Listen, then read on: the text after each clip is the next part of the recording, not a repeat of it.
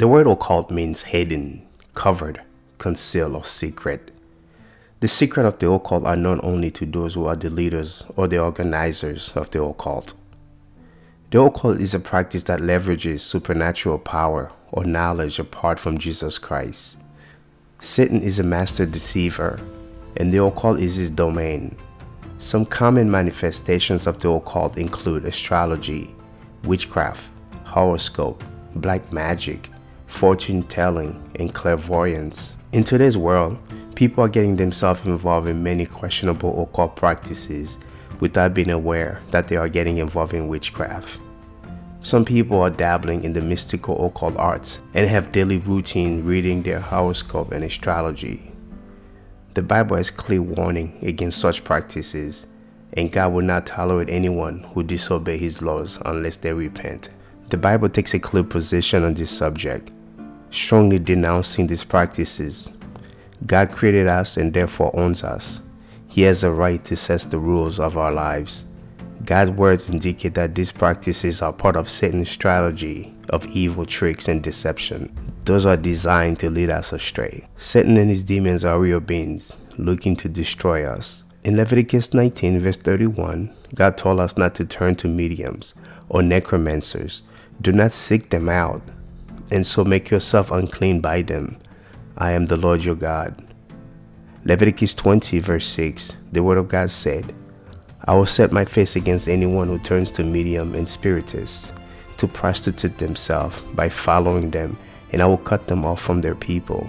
Satan is real and he is dangerous. The Bible warns that Satan himself masquerades as an angel of light, so we should stay away from the occult. 2 Corinthians 11 verse 14 to 15 tells us, but I am not surprised. Even Satan disguised himself as an angel of light. So it is no wonder that his servants are disguised themselves as servants of righteousness. In the end, they will get the punishment their wicked deed deserves. The occult is often false and deceitful illusion. Counterfeit miracles, occult magic or divination are a manifestation of demonic powers or the result of demon possession. Of course, the power of Satan and his demon is extremely limited compared to God's power. Many individuals today argue there is no devil, no supernatural forces for evil. Some might argue that there is no spiritual danger in attending a seance, play with tarot cards or Ouija boards, believing them to be harmless. The spirit world is real, life is spiritual, and all that takes place in this realm first took place in the spirit, regardless if you want to believe it or not. It is the supernatural realm, the one Paul talks about in Ephesians. We fight the rulers, against the authorities, against the powers of this dark world, and against the spiritual forces of evil in the heavenly realms. The Bible tells us, put on the whole armor of God in Ephesians 6 verse 11, because we are not fighting the forces of flesh. Our fight was not against flesh and blood, but against the rulers, against the authorities, against the powers of this dark world, and against the spiritual forces of evil in the heavenly realms. Christians are warned to test every spirit. In 1 John 4 verse 1, the Bible tells us, dear friends, do not believe every spirit, but test the spirit to see whether they are from God, because many false prophets have gone out into the world. If you are in the practice of occultism, I will advise you to stop and give your life to Jesus Christ and dispose of all your witchcraft objects in your home. After you remove all these witchcraft object spirits, you have to replace them with the Holy Spirit. If you do not, you will only invite many more evil spirits into that clean and spacious environment. The Bible tells us in Luke 11 verse 24 to 26, when an evil spirit leaves a person, it goes into the desert searching for rest, but when it finds none, it says, I will return to the person I came from. So it returns and finds its former home is all swept and in order. Then the spirit finds 7 other spirits more evil than itself, and they all enter the person and live there. And so that person is worse off than before. Let us pray tonight for freedom from occult practices and invite the Holy Spirit to take residence inside of us. Let us pray. Heavenly Father, through the Lord Jesus Christ, my Lord and Savior, I now renounce, repent, and confess every occult, every witchcraft and false religion, commune, any sect and gang, cult and New Age practices and contact that I know about and those I did not know were abomination and transgression of your word, which has taken place. I repent and renounce each and every oath, every pledge, every vow, every covenant, every agreement, every pact, promise, binding, every allegiance and belief and false teaching of these abominations. Father, especially those I have been committed to, been involved in every form, and those I have practiced or participate in are now forsaken, renounced tonight. Father, I declare before you and in the presence of my enemy that I renounce him and come out of all agreement in all forms. I surrender myself as a servant of the Lord Jesus Christ, and I am no longer a servant of Satan or participating in his false ways or going to his false ways for healing or experiences. Father, I also repent and stand in the gap and ask for forgiveness for my father and my mother, our ancestors, living and dead, on both sides of the families, back over 3, 4 to 25 generations, and if it's necessary, back over 40 generations, even 100 generations, for the practice and involvement in the occult, sexual sins, in witchcraft, false religions, communes, orders, groups, sects, New Age, and other practices. Also, all involvement in Freemasonry and associated orders, associated clubs, groups, and religions like Mormonism, Judaism, Kabbalism, the Illuminati, Celtic practices, and all other false religions and philosophies. I renounce all rebellion and disobedience to your word, and I also ask that you release me from every evil soul tie and every evil soul tie connected and related to these abominations, any people or demon spirits tonight. Father, I stand in the gap. I repent and ask for forgiveness for my spouse and children, and I ask for release from the evil soul tie from those I have been sexually intimate with outside the legal covenant of marriage and those inside the covenant of marriage. I forgive myself, and I forgive all ancestors on both sides of the family for their involvement in any occult practices. I repent and stand in the gap for all our spiritual and natural harlotry, adultery, idolatry, and fornication, and confess it as disobedience and rebellion. I repent where we have been in Babylon, and I obey the command to come out of her. I repent where we've been disobedient to all your commandments and gone after other gods and harlotry and idolatry. I repent where we have been taught to rebel against you, Lord. Father, I repent where we've been slacking in serving you and have not served you joyfully and gladly for the abundance of all things, and also in unbelief and denying your power. We have gone to other gods for them to heal us and to meet our needs. I repent for our idolatry and also keeping and owning cursed object. I repent for us regarding them that have familiar spirit and for us going after them, for seeking after them, consulting them, hearing their prophecies, teachings, and receiving their counsel, and for healing, for sacrificing unto them and worshiping them. I repent for where we have sworn falsely by the Lord's name in these involvements and also blaspheme your name. Where we have learned after the abomination of nations and their ways and the ways of false gods, I repent.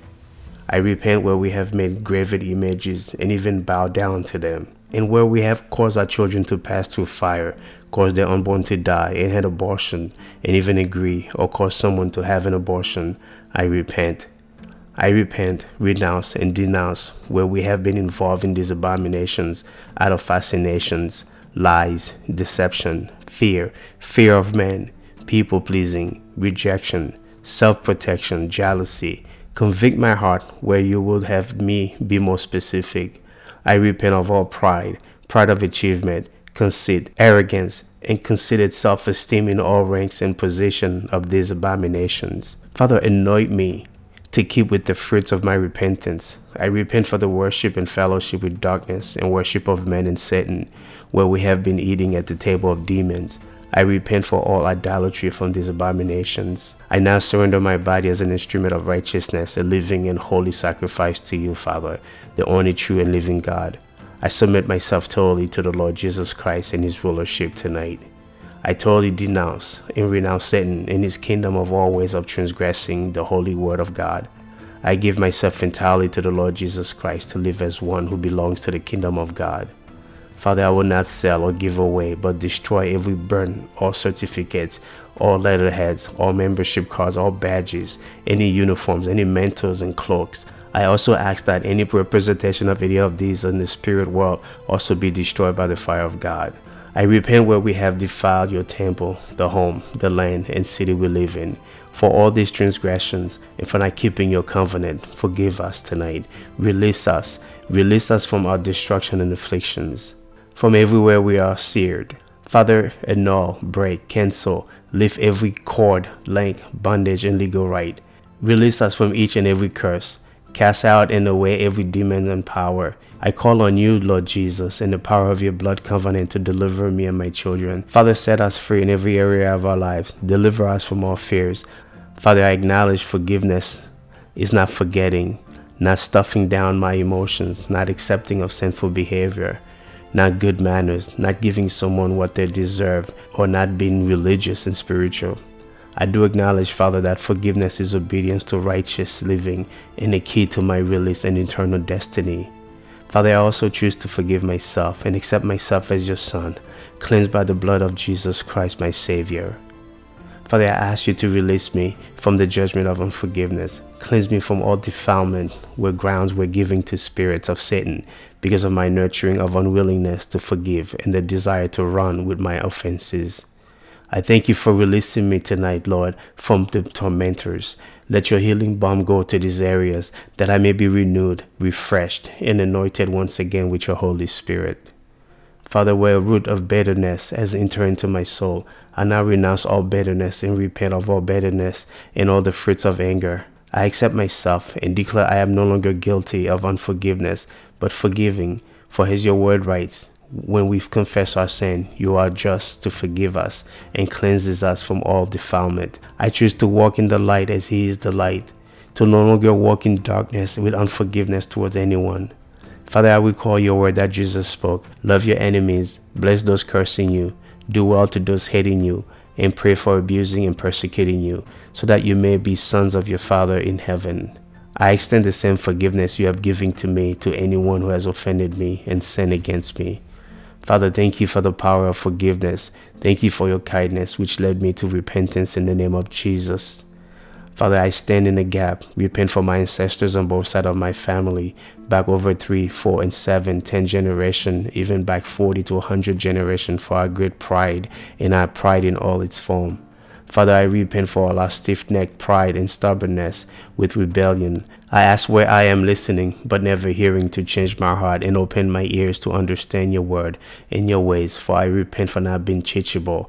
I repent also where I have justified my own rebellion and disobedience to your word because of a stronghold of the transgression of pride. I repent also of my pride of prosperity, my furniture, my belonging, my car, my income, my business, my career, and even my calling and position.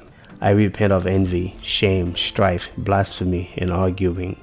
I repent of all greed, gluttony, slothfulness, idleness, and all sexual sins of lust, and those committed in drunkenness. I repent where I have compromised your word with your instruction not to sin, to live righteously, and for where I have compromised your word to follow after the lust of the flesh and the ways of the world.